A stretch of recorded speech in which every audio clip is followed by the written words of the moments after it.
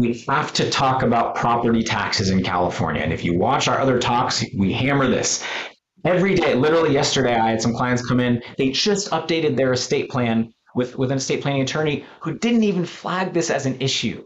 And we have to say that's a warning sign. If you're working with a different firm and they don't even flag property taxes as an issue for you as when properties go to your kids, that's a concern, because you need to be aware of Prop 19 and what it means and how we can defeat it. Let's just talk about what the new law is and why Prop 19 in California is in some ways the demise of Prop 13, at least as it pertains to parent-to-child transfers. Prop 19 is now law, and it became law February 15th, 2021. The deadline is passed, but we still can deal with this. That's a key point. But what happens now? So it used to be that when a parent passed away, they could pass their primary resident to their children and a good portion of rental or other property to their kids with no increase in property taxes. Prop 58 in California used to protect that. Prop 19 really undid that. And now, if you pass your primary residence to your kids, there are limited protections from property tax increases if your child lives in the house. And if they don't live in your house and just inherit it, property taxes can be fully reassessed at fair market value.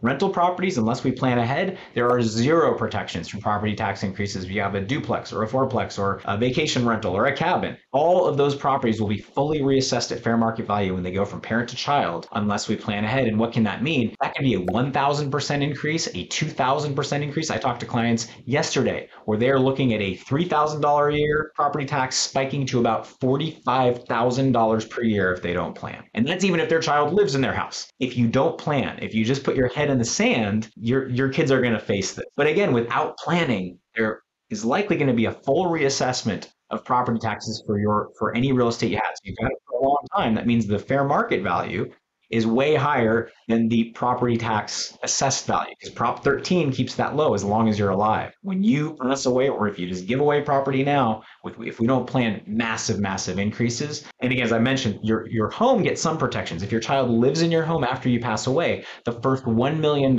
in fair market value above the assessed value is protected from a reassessment. So if your house is worth under $1 million, it may not be an issue if your child lives there. If they want to keep it as a rental or a way to support their family, no protections. And if your house is worth more than $1 million, if it's worth $2 million or $3 million, even if your child lives there, it could be a massive increase in taxes unless we plan. Mike, why don't you talk about the solutions that we've developed? We have to be sensitive to asset transfers and interest in transfers that do not generate reassessments. If it's less than 50%. If you're not giving up control, we can avoid the reassessment on the first transfer. If it's a larger estate, we may want to transfer that asset out of the estate and have it as a complete gift, which has to be reported to the IRS. Sometimes, if it's a smaller estate, we want it in the estate so we can get a stepped-up basis. At least one or two limited liability companies, multiple transfers. Sorry, there's no one-size-fits-all, because as Mike alluded to, we have to weigh property tax issues with capital gains tax issues, with estate tax issues. And we've seen hints. I had a client the other day come in and they showed me what another attorney was talking about. It's not to denigrate other attorneys, but we've seen some bad advice out there about Prop 19 that we know will cause issues. And we want to make sure that you're not solving one problem, but creating a much bigger one. So don't try this at home.